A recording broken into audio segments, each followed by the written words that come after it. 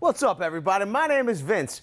Welcome to the channel. And if it's your first time here, you might not know by looking at me that not only am I and we are a personality here on the YouTube platform, in real life, I'm a general contractor and tradesperson.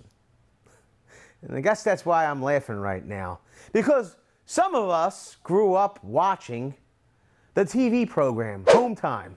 And if you watch that program, like I watched that program, Tim did something in that program, I think even Al did it too, that drove me crazy every time I saw it, which was every episode.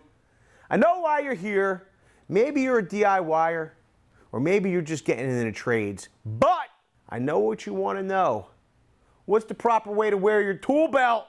We're going to tell you right after this.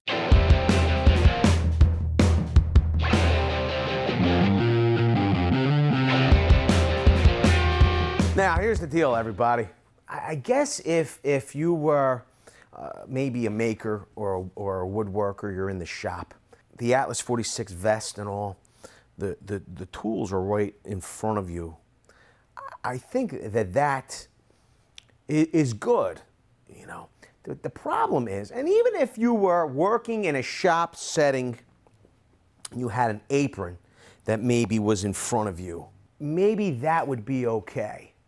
Okay, you know, you'd have your tape measure here in the middle, your speed square, you know, your awls. Everybody in the shop uses awls.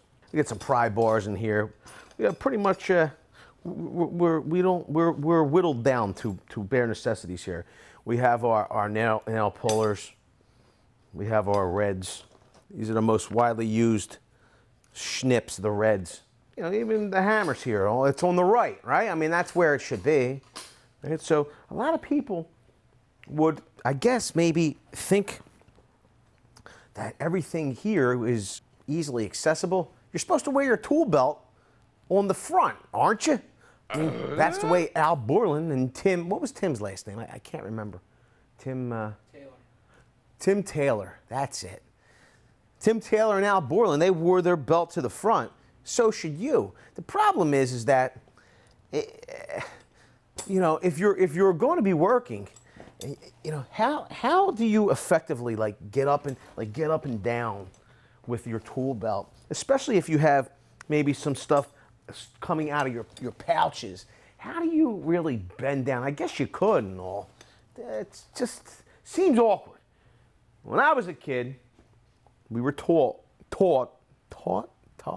We were taught that, you know, we didn't care what Tim Taylor was doing. We don't care what Tim Taylor's doing. You wear your tool belt with the pouches, okay, to the back, okay? You know, I know you can't see it in the beginning. It seems awkward, and you might need to reach around to find what you need in the beginning.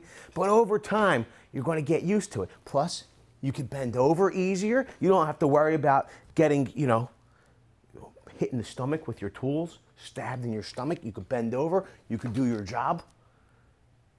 It's just the right way, okay? It's the right way. Now on this belt, my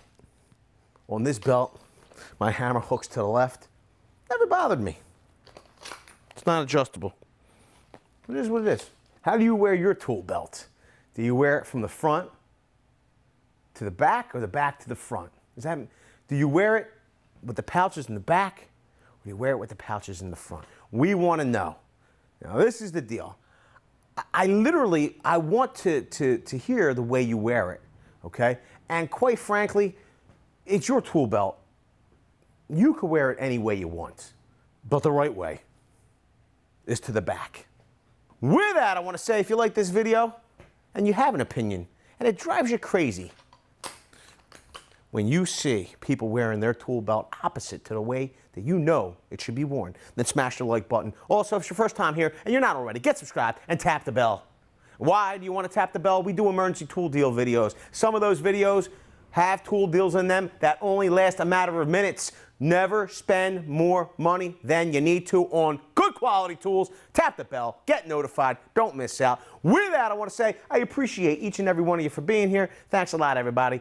We'll see you on the next one. To the back. Video's over, but I know you want more. So this is how you're going to get it. First thing you need to do is pretend you're this guy. And you're here at the birthplace of freedom. Now ring that bell like it's 1776 and let all notifications through. What? You're not subscribed yet? Well, smash this button here. After that, watch this video here, and maybe over here. See you later.